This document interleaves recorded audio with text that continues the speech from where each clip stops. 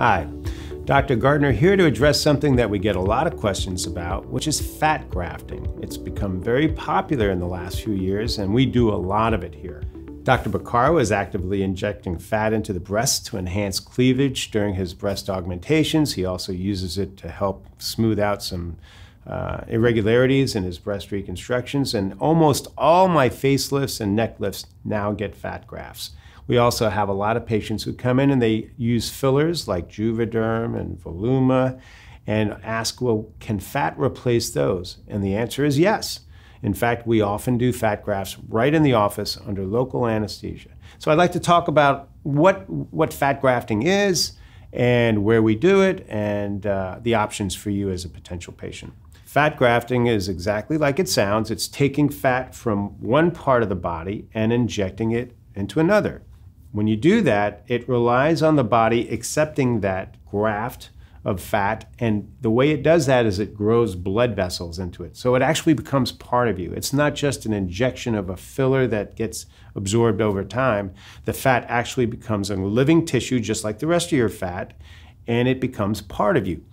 The nice thing about that is it can last a long, long time, whereas other fillers can last anywhere from 6 months to a year and a half. The other nice thing about using your own fat is you can take a lot of it. Fillers are expensive. 1 cc of a filler can cost a lot of money. We can take up to 30 cc's of fat and inject it into the face. So for the amount of fat that can be injected at one time, it really is a good value. So what are the places we like to inject fat? Some of the most popular places we inject it is in the cheekbones to offer fullness where it's hollowing out. It also provides a little bit of a lift on these tissues down there as they start to sag. These deep folds right here, called the nasolabial folds, we'll put fat into those to help flatten those out.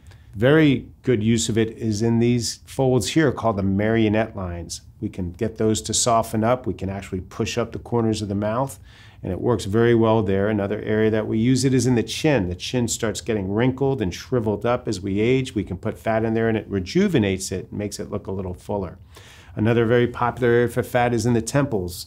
As we age, we tend to get what's called temporal hollowing, and we can put fat in there to fill the temples back out. So for the face, fat's a great option, cost effective, can be done in the office, often done in combination with other facial procedures, and it can last a long time. Thank you.